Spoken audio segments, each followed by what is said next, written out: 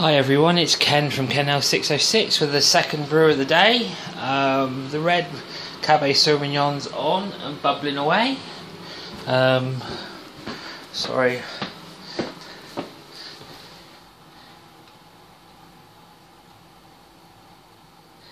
Bubbling very happily. So the second brew that I'm getting on today is Cooper's Australian Pale Ale with a Muntons Beer Kit Enhancer and some Cascade hops in primary. These, if you want some cheap hops, have a look on this website because you might find a bargain or two. They do malts, all grain ingredients, yeast, and a lot of hops. They're called worcesterhopshop.co.uk, and they've got all sorts, and they're anything from about £2 up to about £6. I think this Cascade was about £3 when I got it. So yeah, there's my fermenter. So basically I'm not going to show you step by step, but I'm basically going to add that. I'm going to add some hops in the bottom. I'm going to add that in. Going to add that in. Give it a good stir. Make sure it's all dissolved. I'm then going to fill it up to 20 litres. And then I'm just going to put the lid on top, and we'll see what we'll get. So what I'll do is I'll show you the finished product. I'm going to use the original Cooper's yeast packet. See no reason why not to. So we will give it a go, and I'll show you what the finished fermenter is afterwards. See you shortly. Hi everyone, it's Ken from KenL606.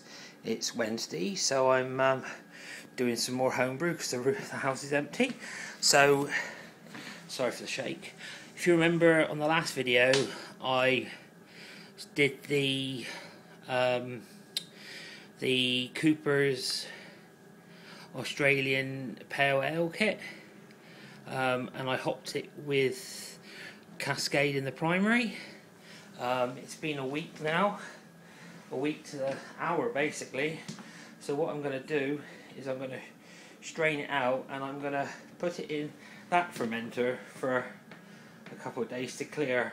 I'm not in any rush for it, and what I'll do then is I'm going to wash that one out, and I'm going to do the Pilsner kit, put the Pilsner kit on, but I'm going to draw off, I would say, yeah, I'll draw off 2 gallon, and what I'm going to do is I've got some Melina Polish raspberry cordial, and I'm going to flavour the Pilsner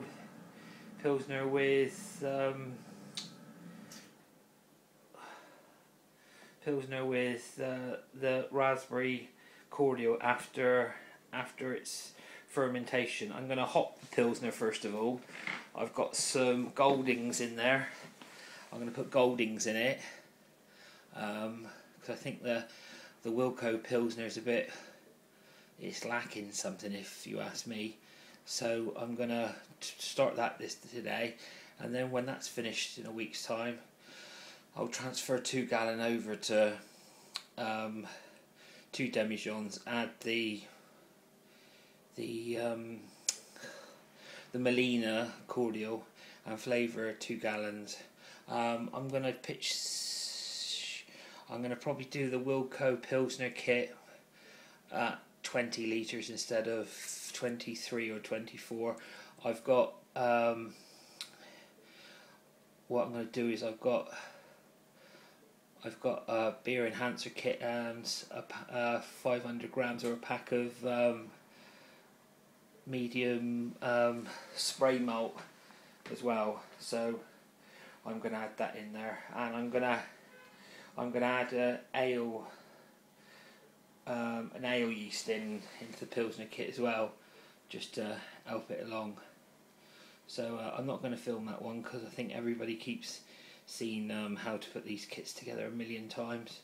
But then I've got the Guinness to, not the Guinness, the stouts to bottle. I'll have the Cooper's kit to bottle, and I'll have the Pilsner kit to bottle. So we'll just have a mad bottling weekend or day, and we'll do what's that?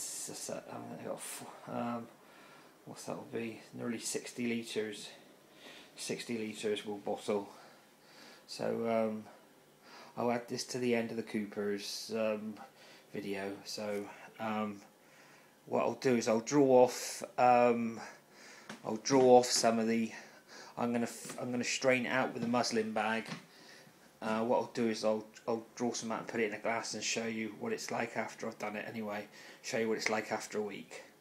Okay, see you in a minute. Hi everyone, back again. I added the can of Cooper's, washed it out with hot water, can't waste any of it. Put the kilo of brew enhancer in, topped it up to just under 20 litres. Added some Cascade hops. I love the smell of Cascade. I forgot what Cascade smells like. I haven't used it for a couple of months.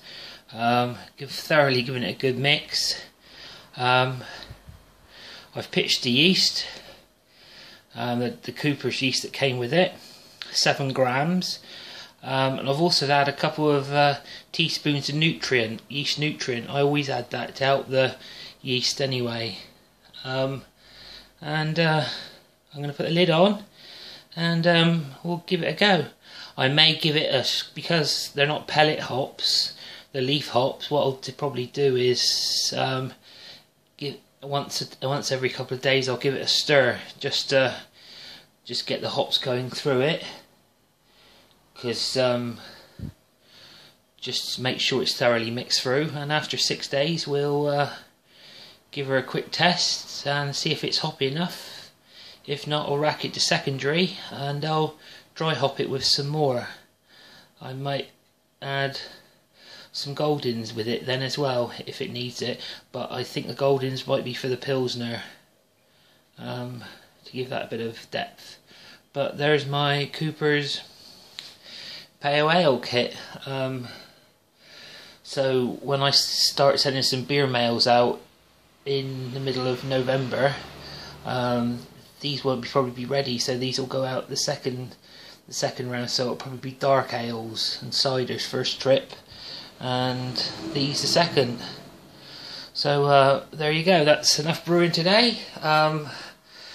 Just under 20 litres of pale ale and a Cabernet Sauvignon kit on the go.